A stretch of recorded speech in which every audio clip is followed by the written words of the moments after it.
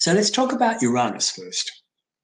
Any planet that's getting affected by Uranus in the chart will always be put in a position where this planet wants to break free, wants to break away from something. And so when you're looking at Uranus, it doesn't want to conform. Uranus is a planet that doesn't want to be the same as everyone else. And so what Uranus is trying to do to the planet that's in contact with, it is trying to take it right outside of the normal way of using it, or your comfort zone, or the traditional way of doing something, or anything same old, same old. It wants to break ground with that particular planet. It wants to move that particular planet forward in some kind of way. It wants to renew it. It wants to reinvent it. And Uranus is a planet that I feel in some ways is even harder than Saturn. You know how Saturn has got the reputation of being a pretty tough cookie? And it does have that, but there's something about the Saturn energy that I always feel wants you to buckle down and do the hard work, because I truly believe that it wants you to achieve something in the end. Where Uranus, the energy of Uranus feels to me like its emphasis is just about constantly pushing you forward, moving you forward in some kind of way. It's evolutionary, of course, and revolutionary, but it has a much harder effect on you in some kind of ways than Saturn. It feels like it's really ready to shake you up a lot more than Saturn. And there's a non-caring about your personal your personal needs or your personal attachments that go along with this. It's almost like something has to change, and it's almost like it has to change at the expense of your feelings. It doesn't take into consideration your feelings at all. Now, Saturn does this as well. Saturn doesn't take into consideration your feelings, but to me, Saturn always feels to me like Saturn is like, it would be much better for you to put in the hard work here. But if you don't, that's up to you. But you realize if you don't, life is going to become extremely difficult for you. It feels almost a little bit like Saturn does this kind of, big brother kind of coach talk with you about it, where Uranus doesn't even take you into consideration on that level. Uranus is pretty much like, it's time for things to change. It's time for things for you to get out of your neediness or get out of stuff that's keeping you stagnant or keeping you replaying your same old stories. So we're going to just turn your life upside down, and whatever happens to you in this grand scheme of things, who cares? You have, it has to move. It has to change. It doesn't have, I feel that so strongly with Uranus. And when you have Uranus in aspect to a planet, it kind of has this energy about it. It has this energy of always trying to disengage you from the feelings that are connected with that planet. It's almost making you want to become very detached from how that planet feels or what that planet wants or what that planet needs. It kind of almost doesn't care so much about that other planet. It will do what it has to do to that other planet for it to change. And sometimes it can actually be quite hard, quite difficult. And some people might even say quite cruel. Uranus opposite the moon, will always have situations of people, maybe emotionally abandoning you in some kind of way, or feeling on a certain level like you're going to be up against people who can't emotionally commit. You know, it's almost like the moon's need, the moon's attachment to love and comfort and bonding and home and connection is always feeling on a certain level like it can never really get what it wants. It can never really have what it wants. And so the Uranian energy doesn't have any sort of sympathy at all for the moon, and will bring in as many different experiences in your life that will constantly play in contrary to the moon, and sometimes to the point where you're always feeling high and dry, left high and dry emotionally, until you get it. Until you get it. And getting it, as far as Uranus is concerned, getting it is about you having to move forward emotionally. Now, the moon is always very attached to what it knows. The moon is always very attached to the past. You know, it's very attached to the familiar, which is exactly the opposite to what Uranus is about. Of course, Uranus is about the future. Uranus is very much in the head. It's a thinking planet. And so whatever the moon wants as far as going back, Uranus is always pushing forward. And so for the moon to really, really, really have a really strong understanding of how to deal with the Uranus, especially when it's in hard aspect with it, it has to learn how to detach emotionally. It has to actually think of its life moving forward all the time. It has to think of its life as in stages of flux and in stages of change constantly. And so for you to really handle a Uranus moon hard aspect in your chart, you will always be put in positions where you're going to feel on a certain level like you can't let your emotions get in the way of you being free, in other words. You know, you allowing yourself to become truly, authentically you is one of them, or allow yourself to truly move forward in life in some kind of way. Because the moon will always pull you back. It will always pull you back. It will always keep you stuck. It'll keep you stuck around shame, around guilt, around family pressures, around expectations, around the need for love, around the need to be nurtured, around the need to care. And the feeling that I can't actually move forward unless I have that. Uranus is always about, you will have that and you can have that, but it's going to have to be in a completely different way.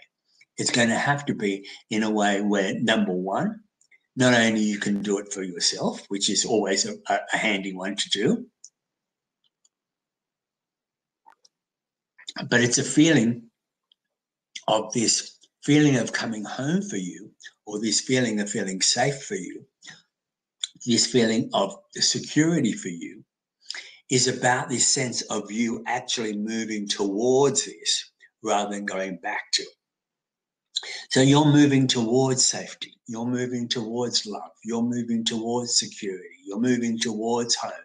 You're looking for it, forward for it. You're not running backwards, where running backwards will always keep you stuck.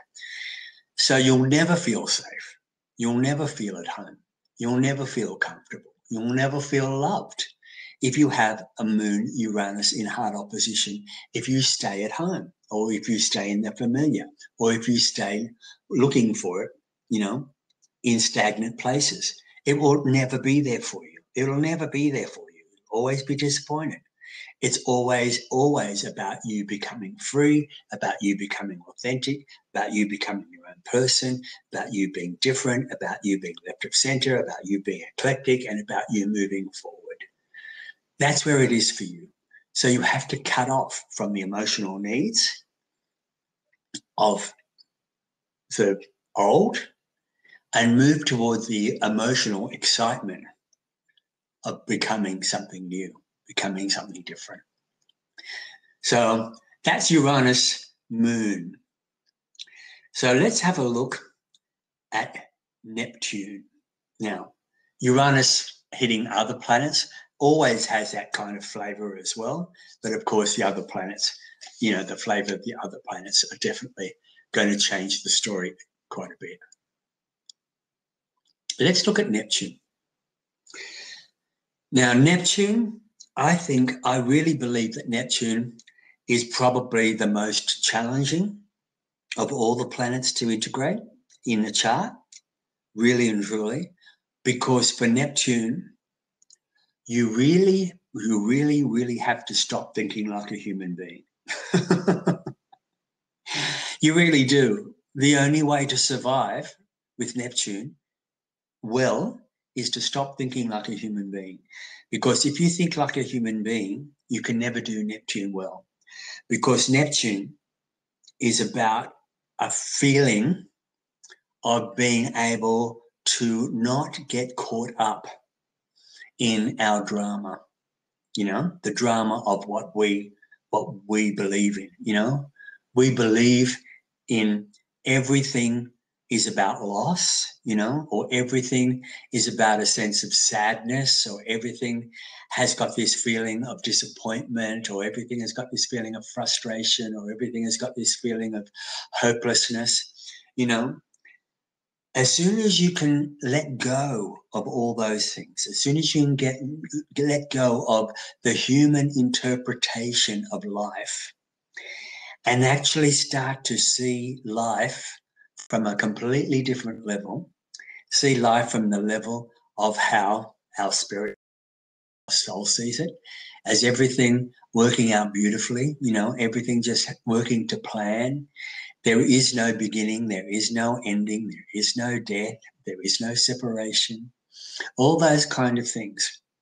If you can try your hardest to get into that mode, to try your hardest to get into this released mode. And the feeling you feel when you come into Neptune is it's so light. It's such a light feeling. It's a feeling almost like you're floating. It feels like liquid mercury, that feeling, because all the stuff that we go through as human beings on this planet is so heavy. It's so dense. We carry so much stress and worry and trauma and disappointment, and we're letting people down, and responsibility, and it's such a heavy suit to carry. As soon as you can let all that go, this is beautiful feeling. You can just, it's like, I don't know if you can all remember that Neptune image I used way back in level 1 when we were talking about Neptune for the first time, with that girl just in that ocean. It was just such a beautiful feeling. So with Neptune, you have to, in some kind of way, come into this sense of release. You have to. Otherwise, with Neptune, you're always going to be disappointed. Always going to be disappointed. Neptune is always going to disappoint you if you look at it through human eyes, because Neptune is so big and human eyes are so small. So we try to fit this huge, great, big, endless, boundless energy, universal energy, and we try to get it out of little tiny things. We try to find it in people. We try to find it, in a job. We try to find it in something, we're trying to find it in our outside stuff. It's never there. It's never there. And then we get worried about it. We stress about it. We build a drama about it. We build it out of proportion. We don't see it clearly. All these Neptunian things. We get betrayed. We don't see, we get caught up in the Neptunian ether, so to speak. But the Neptunian ether is only there when we're looking at it through human eyes. When we look at it through Neptunian eyes, when we look at it through the eyes of the soul, it's clarity. It's crystal clear. It's clearer than anything you've ever seen before. It only becomes foggy, and it only becomes kind of all misty and all that kind of stuff when you're looking at it through human eyes, because you're building something out of, you're trying to get this fantasy, this beautiful dream or whatever it is, and then you're going to try to put it into a human experience. You're trying to Disneyfy stuff that's not really there. And so there's a fine line between the real and the unreal with Neptune. So let's do the classic one. Let's do Neptune Venus. Neptune Venus in hard aspect. It's classic. It's always going to go down the road. Venus Venus is very human, by the way. When I say she's human, I mean we deal with her on a very human level, in a very human perspective, because we're here on the Earth plane, and she does rule Taurus. She rules Libra as well, but she does rule Taurus. So she's about the beauty of the earth and the beauty of the senses. She's also about the beauty of relationships and coming together with people and that feeling of harmony and peace and security and congruence. Now, here's a prime example. Here's a prime example of looking at it through human eyes. Because, again, if you're trying to find Neptune, in the material, which is Venus, or if you're trying to find Neptune through somebody, which is Venus, if you're trying to find this incredible kind of feeling, you're always, always, always going to have the rug pulled out from under you. Always. Now, because you're not going to be so-called seeing it clearly. You're going to be caught up in the ether of it all, You're going to be caught up in the beautiful romance or the feeling of this person being, the white knight on the steed coming in to carry you off. Or you might get caught up with money. Neptune, Venus can be money as well. You might get caught up with money and believing that money is going to be your savior and all these things you can do with money. And there's disappointment in that. There's disappointment in both of those things because they never, ever, ever live up to your expectations if you're looking at it with human eyes. Now, you can still have great money, don't get me wrong, and you can still have beautiful relationships, don't get me wrong, with the Neptune and Venus in a hard aspect to each other. You can still have that. You're supposed to have that, by the way. This is what you're supposed to have. But you have to release. You have to release the ego needs around the fear of it being, human. The fear of it being your savior, in other words. Oh, if I was rich, if I had all the money in the world, then my life would be just bliss, that kind of thing. Put it this way. If you become rich and you have Neptune, Venus, and you become rich, you have to feel on a certain level like the money really doesn't make a big difference to your life to start off with. It's fantastic that it's here and you love it and appreciate it, but it really hasn't made you happy, you know what I mean? Because it could make you happy for a period of time in a human way and then it goes. But you know what I mean? There's a part of you now that realizes that the money wasn't what it is about, really, because it hasn't filled that hole, that real hole that Neptune is all about. But another thing is about what would you do with your money? Neptune, Venus. In a human way, you can splurge it all. You can lose it all. You can do some really stupid things with it. You can gamble it away. You can party. That's Neptune, Venus. Or you can do some amazing things with it, with being able to help people, be able to heal people, be able to bring people back to life again. And I mean that, metaphorically. You can do some beautiful, beautiful, incredibly soulful, heartfelt, spiritual stuff with the Neptune, Venus money. Now, you can do this also with relationships. You can have a beautiful relationship with the person. You really can. But you're not going to be holding on to that person because you know that that person is not the be-all and end-all. That person is always going to be with you. Even after death, that person is with you. There's no such thing as separation for any of us. Do you realize that when we're all off this planet, we're all back together again? Every single person on this planet you are never separated from because we're all from the same person. We're all from the same source. So we have this understanding, this deeper understanding in relationships. So we don't need to cling on to them to start off with. But we can have this really, really, really beautiful connection with them on the level of two souls being together, on the level of two souls truly loving each other.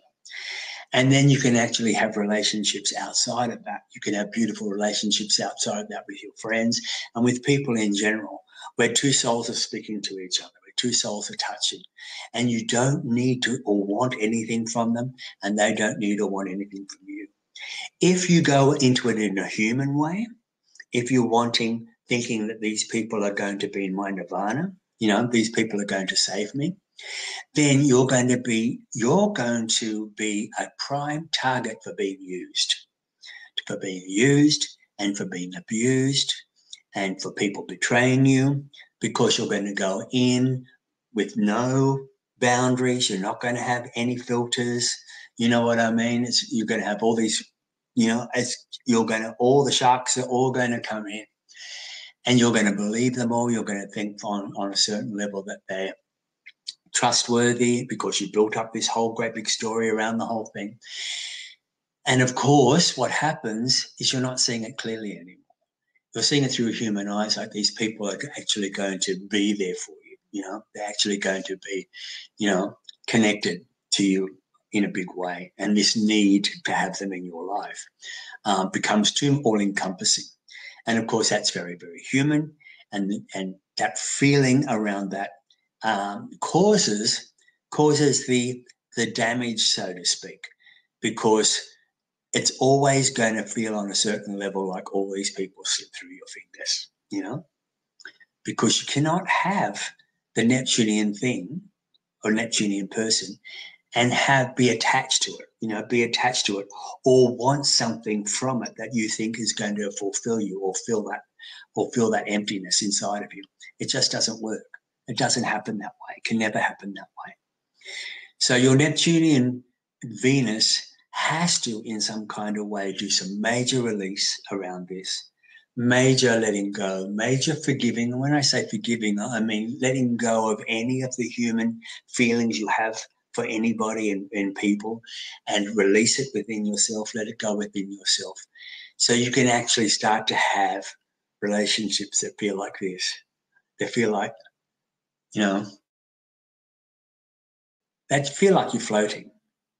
Now, this is hard to do for all of us because we're here in human bodies going through human experiences. So it is hard. I'm not pretending it's easy. It's challenging. It's very challenging. I'm a Neptune-Venus person. I have Neptune-Venus in hard aspect in my chart. So I know what I'm talking about. So, yeah. But it's something that I've learned over time. Still not great at it, but a lot better than what I used to be. But I know what it's all about. So Neptune and any other planet, it's going to have the same kind of feeling in hard aspect. Pluto.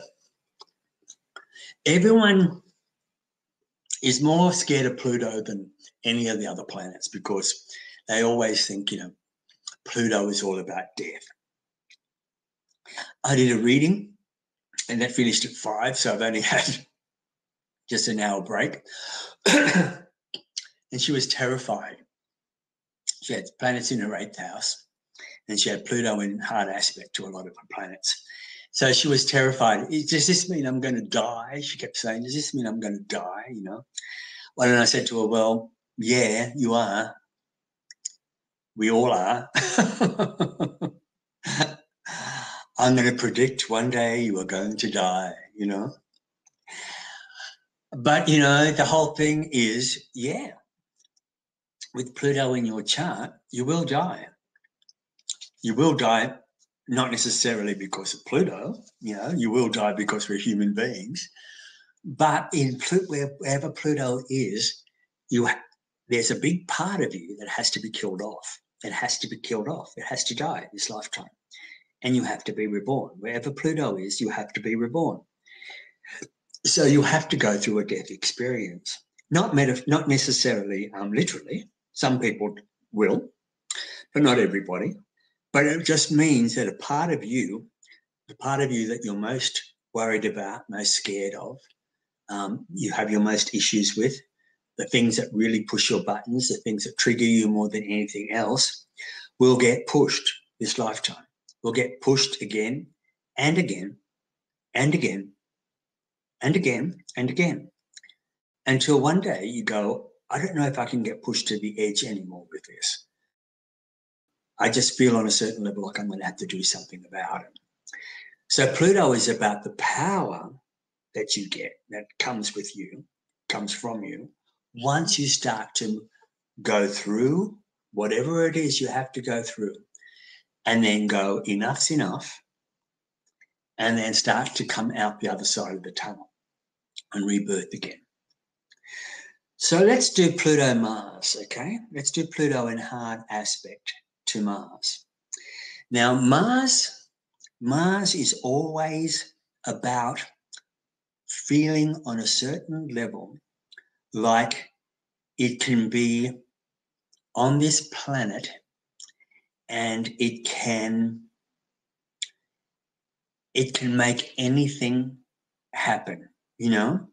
It won't be defeated, you know? Mars is about not being defeated by anything.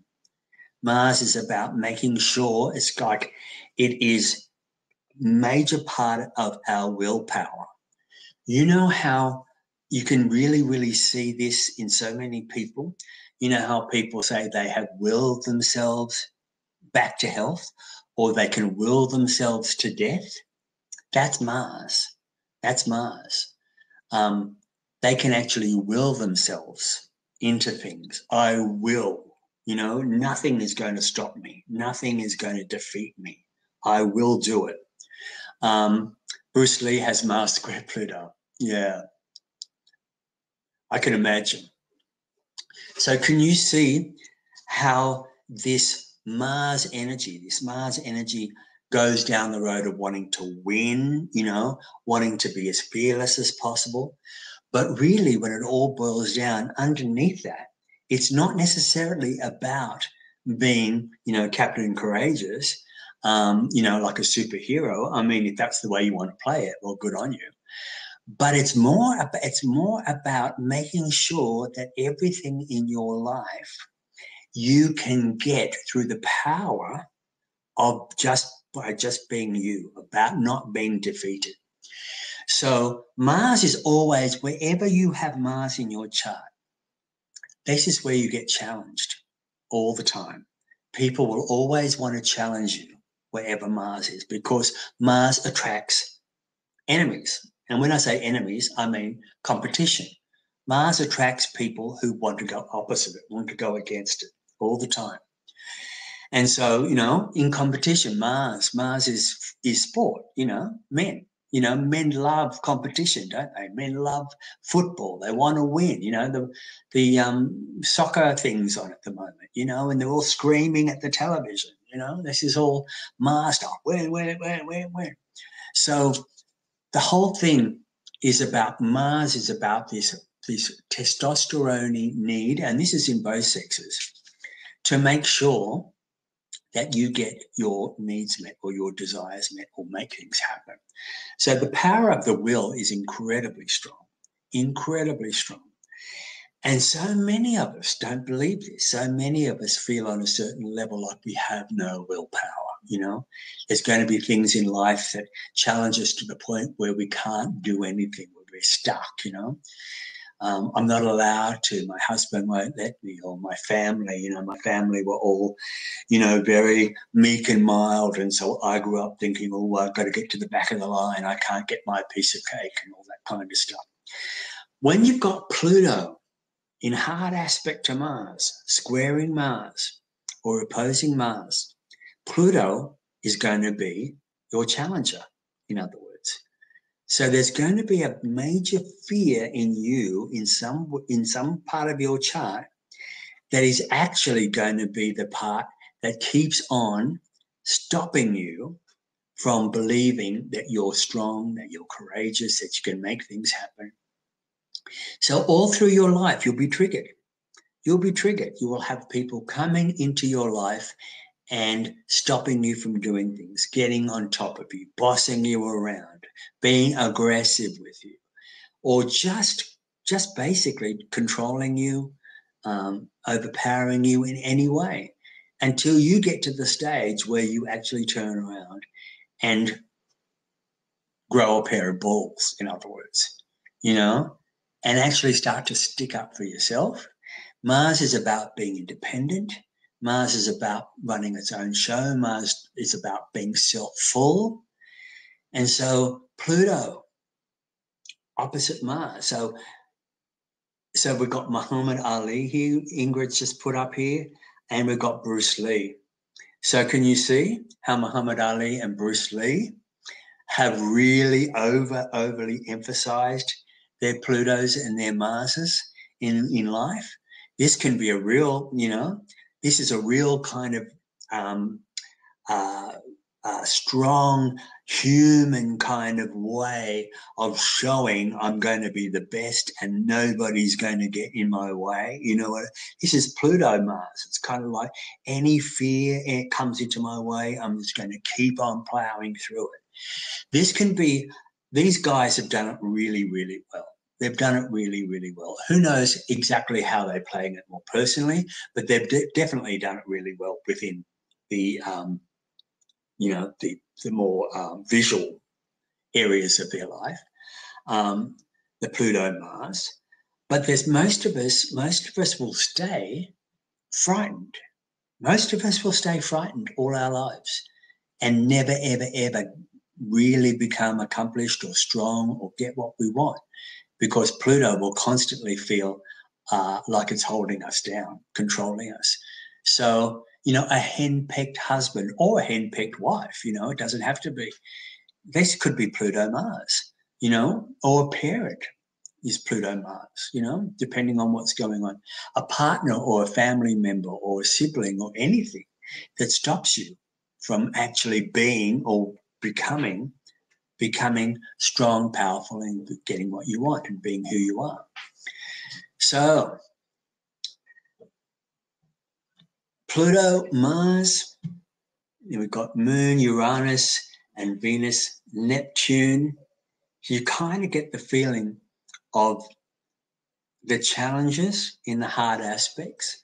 Now, the soft aspects, okay, I find the soft aspects, especially from the harder planets, especially from the outer planets, I mean, not the harder planets, but the outer planets, the challenge is still there. I think the challenge is still there, but it's a lot easier for that person.